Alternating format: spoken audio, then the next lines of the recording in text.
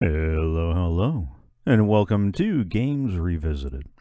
It is the start of Season 6, and we're getting ready to play Crystalis. Crystalis is a classic NES game.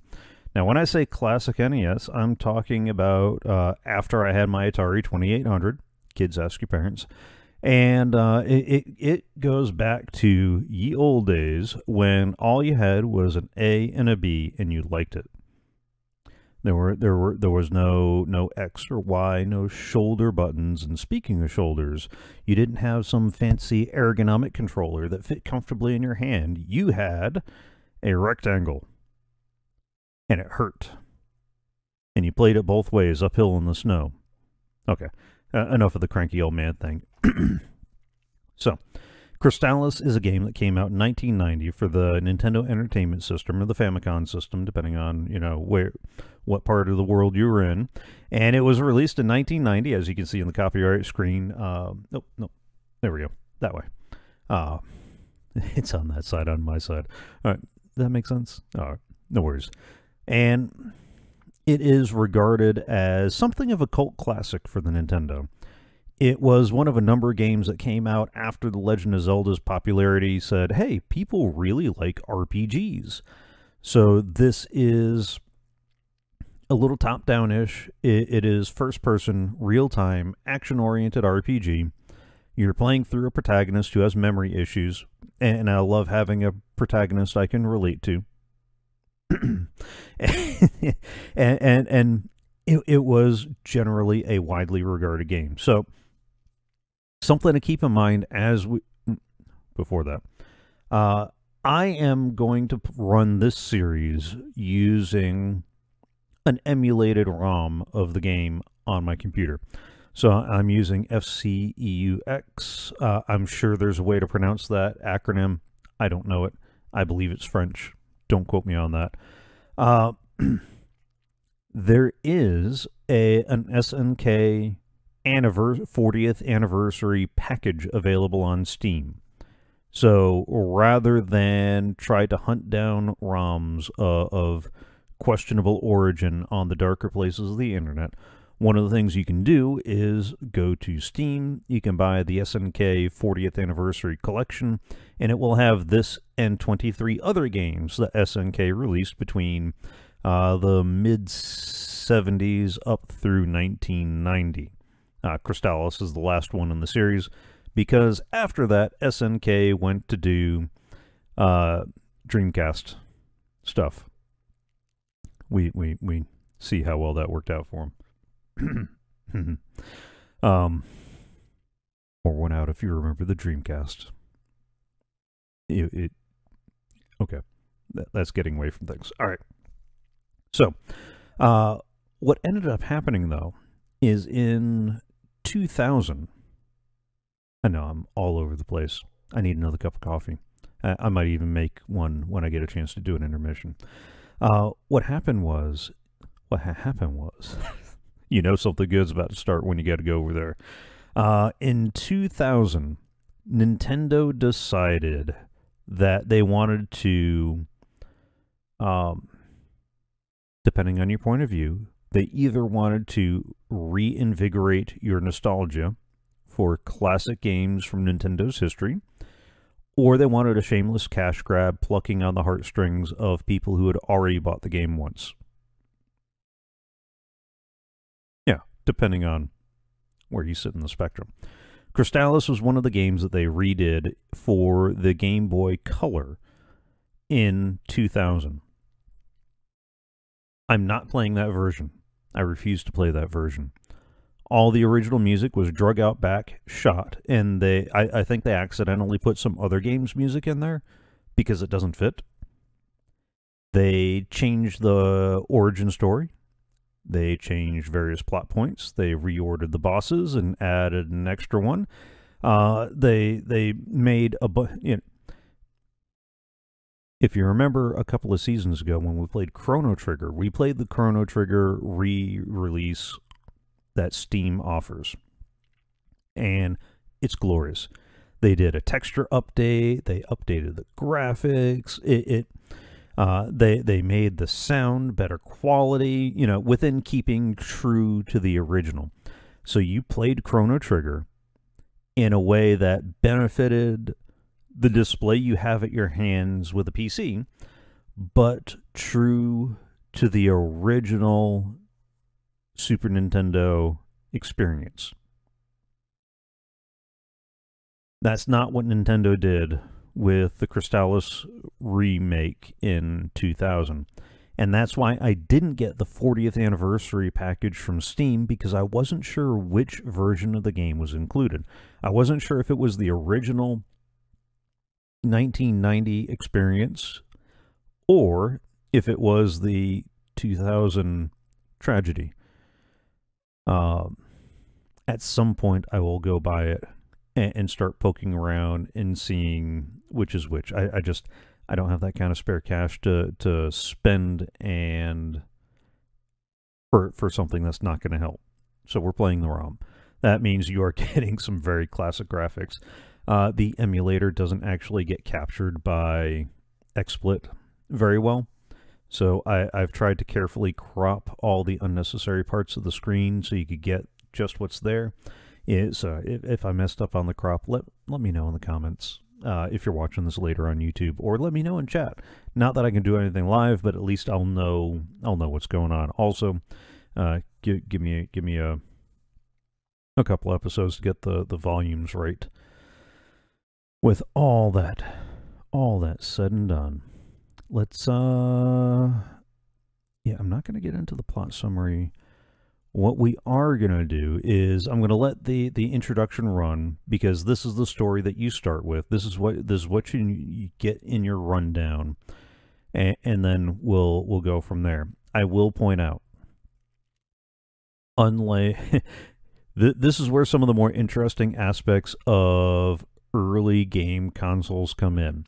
You're going to find some curiously worded items, some curiously abbreviated things, because it was a miracle that we got stuff on the NES in the first place. Given the I want to say it was the 8-bit, 16-bit, somewhere in there. We're talking that range. Memory limitations, storage limitations.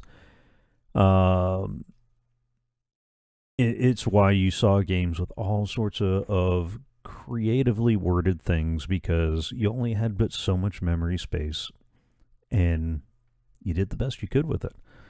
I wonder sometimes if games, it's not so much that games got easier as time went on, as it is you could actually have the memory and processing power and storage to handle a little more hand-holding as time went on. That's a good debate for your next philosophy paper. So all right, with all that said and done, let's go through the introduction. We'll introduce you to our hero, and then we'll see where we go from there. So here we go. 1997, October 1st, the end day. Savage war engulfs the world. Civilization is destroyed. An evolution had taken place. The Earth's axis shifted and all creatures became mutated. Life would never be the same. Those surviving vowed not to repeat their mistakes of the past and erected a great tower in the sky to oppress evil forever. Okay, you're probably getting the sense that that didn't go as well. Oh, here we go. 100 years have passed. Most of the Earth has become dominated by mutated creatures.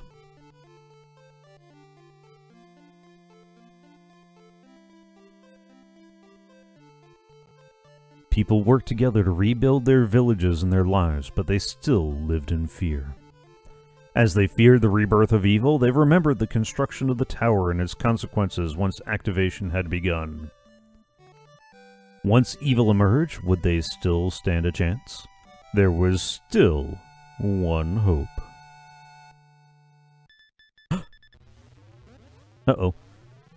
Program 256, functional. System 1024, functional. Condition green. Input code name.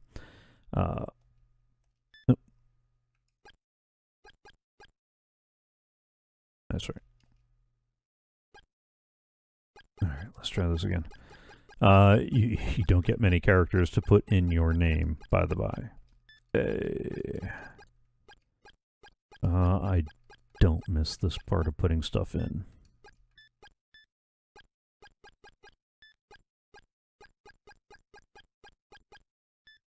An engineer. There we go.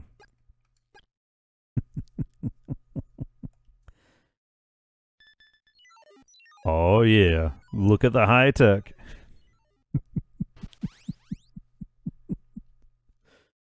Oh, the 90s were glorious. Alright, I think I got that crop pretty well done. Here we are! The hero! This is your inventory screen. Speaking of inventory, yeah, you got a 3x8 grid of inventory items. One of those rows of 8 is reserved for quest items, whether you want it or not. You get a row of 8 magic, and you can only have 4 swords, 4 armors, 4 shields, and 4 powers.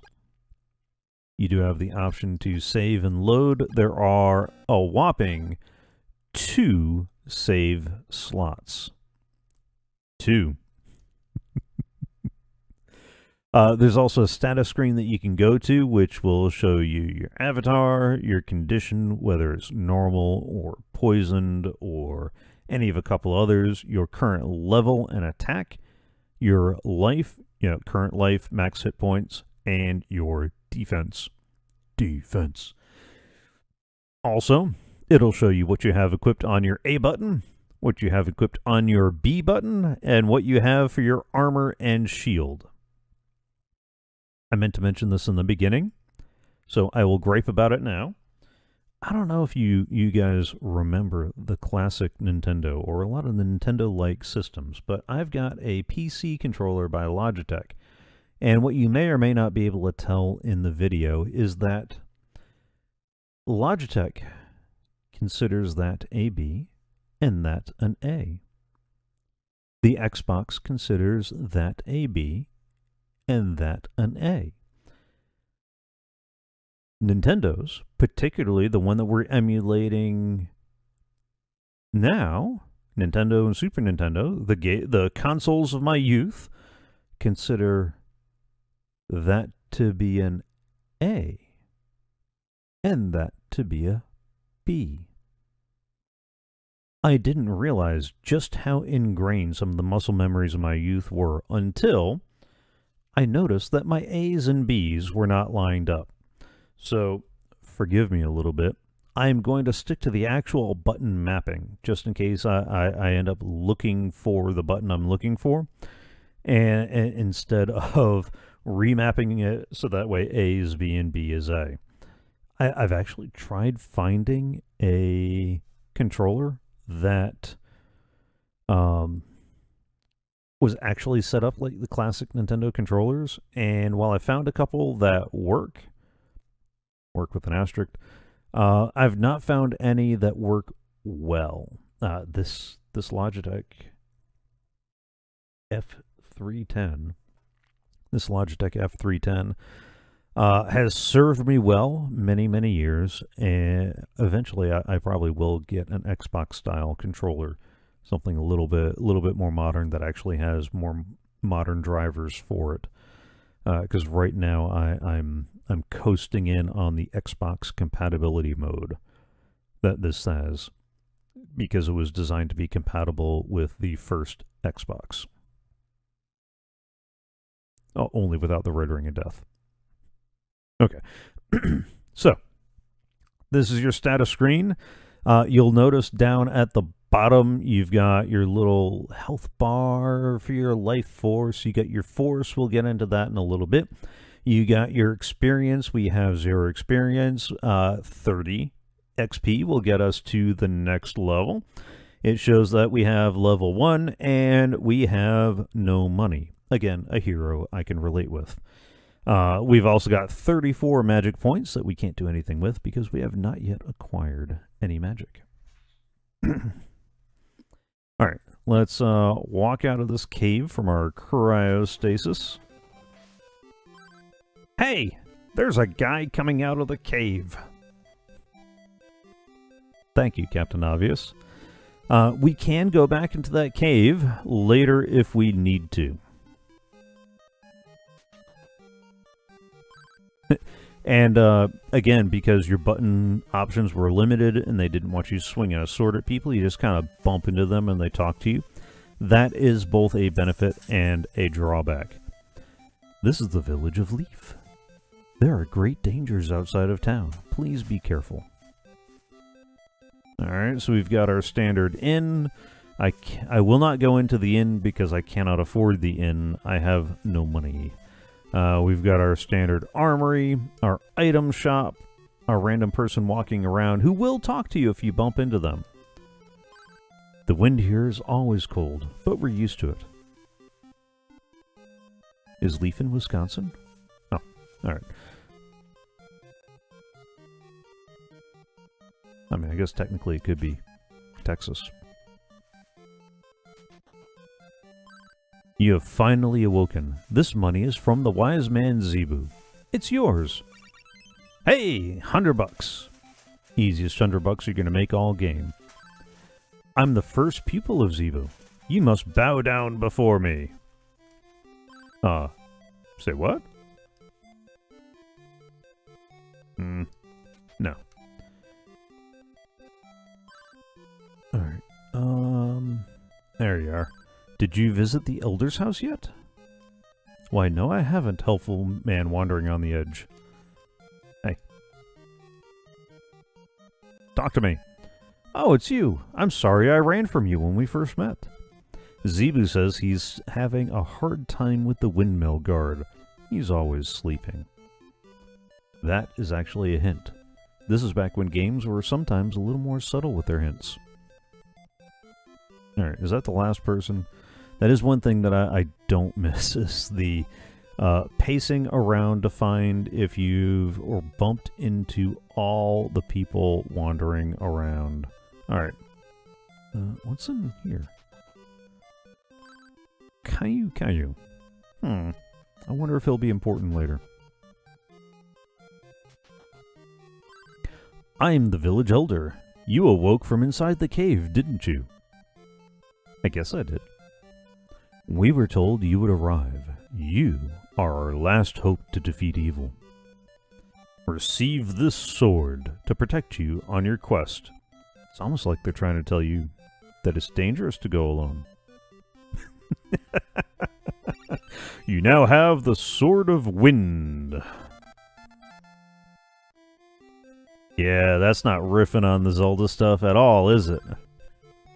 There's an old windmill to the north, but I've never seen it working. That, dear folks, is another hint. Please be careful. Our destiny is in your hands. We are so screwed. Alright. So it's dangerous to go outside. We've been given a Sword of Wind, which we've now equipped.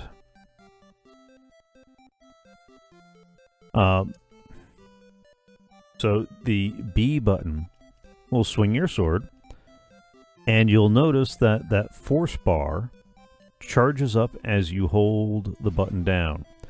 That's because you can charge up your wind sword and shoot a little burst of wind when you're at full health. No, even after you're damaged. I'm confusing two different games. Sorry. Let's go in here. Do you wish to buy? Why, yes, I wish to buy.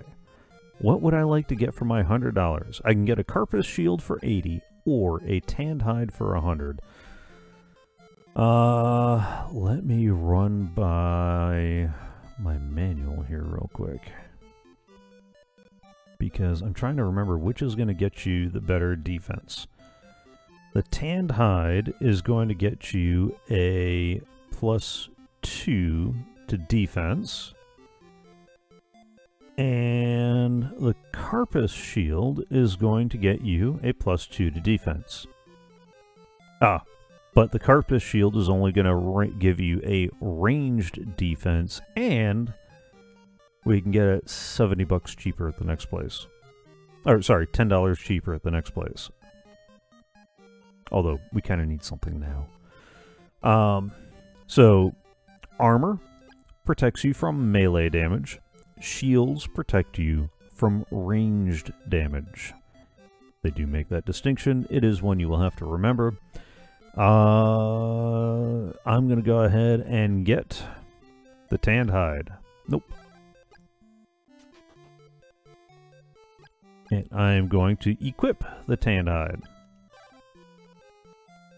So if we look, we now have an attack of 2 because we actually have a sword. We have a defense of 3 for melee and 1 for ranged because we actually have armor but no shield.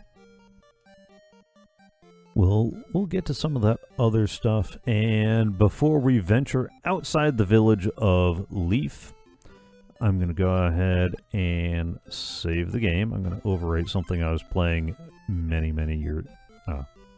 moons ago. And this seems like the perfect spot to take a little break. Well, that was fun. Unless I died. Then it was a little less fun. I hope you enjoyed the series so far. The next episode should roll out tomorrow, unless tomorrow's a live stream day. The current schedule is over on my Twitch profile. There's a link in the description below. If you haven't already, do follow in Twitch. That way you'll get notified when I go live, allowing you to chat along as we record the next 6 episodes. Or chat along with whatever else I got going on. I do a variety of things, just like here. Speaking of here, if you're not already, please do subscribe to the channel. It really helps out.